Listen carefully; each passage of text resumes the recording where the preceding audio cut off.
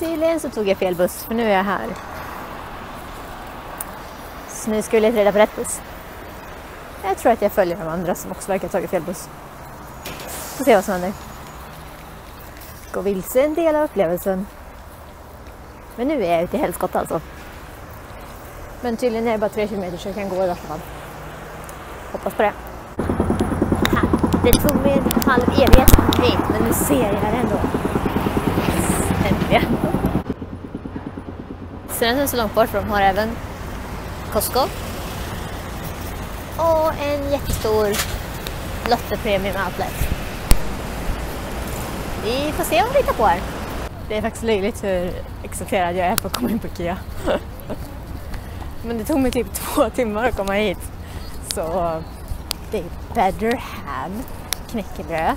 Annars så har jag ett problem här i livet. Först mat. Snart. Jag fick precis syn på det bästa jag någonsin sett. Kolla här.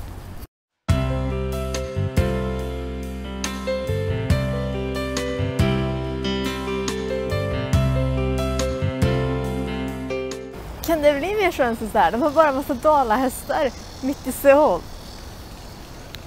Alltså, jag är så glad.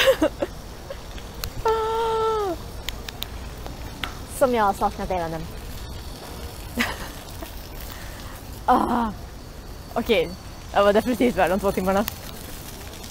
See you later. Hej på dig! I know. I'm weird. På det sättet. Organiserat som få.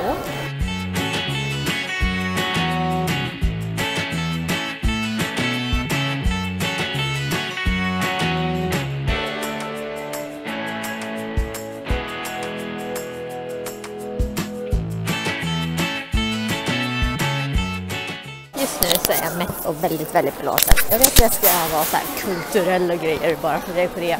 Men jag funkar inte så, okej? Nu ska vi leta reda på deras kökshanddukar. Det var här, var rätt upp. Och så sen ska jag köpa mat.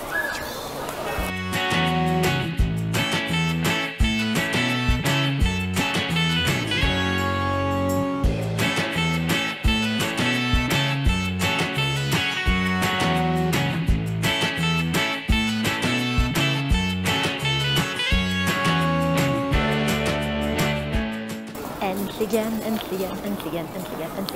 Vad är det med svenskar? Varje gång jag är här så vill jag bara tala om för alla hur svenska är. De bryr sig inte. De bor i Korea, de bryr sig inte ett skit om vad jag gör här. Men nu ska vi gå loss nu. Alltså. Jag är bara så glad. Ja, precis. Tack så mycket. Tack så jättemycket, IKEA. Tack. Det är okej att gråta över Marabou fast man bara varit borta i 10 dagar. Alltså seriöst. Ja. Hur många behöver vi 4 månader? I alla fall 3.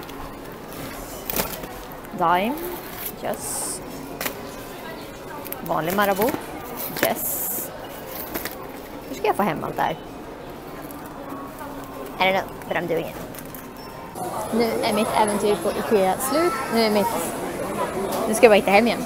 Jag har hela kassen bara fullproppad med grejer. Jag hittar fiskpinnar, jag hittar lax, jag hittar potatismos. Åh gud, så jäkla så mycket choklad jag köpte. Men ändå. Och jag tror att jag köpte med lite kaffe till finnarna som är här också. Så det var kul. Världens största IKEA, jag vet inte.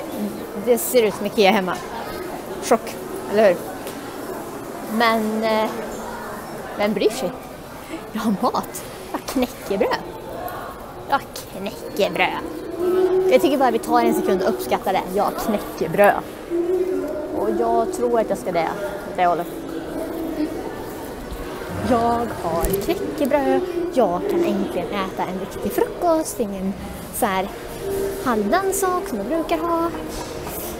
Nu ska jag gå hem. Eller gå. Det tar ju typ 1,5 timme att ta sig hem. Men då, nu ska jag hem och sen så ska jag ut till Gangnam style. That place. Och äta lite kvällsmat sen. För då åt jag lax och potatis till mat. Alltså jag vet att jag älskar att lämna Sverige, men jag tycker väldigt. Jag skulle önska att jag kunde lämna Sverige och sen fast ha all mat. Då hade jag varit nöjd. Men så är det inte. I alla fall, IKEA. Tack igen. Ni är helt jäkla awesome. Jag är en stor konsument fast jag inte har något för IKEA-kort än. Jag ska jobba på det. Jag kan fixa det när jag kommer hem. Så syns vi i nästa vlogg. Bye.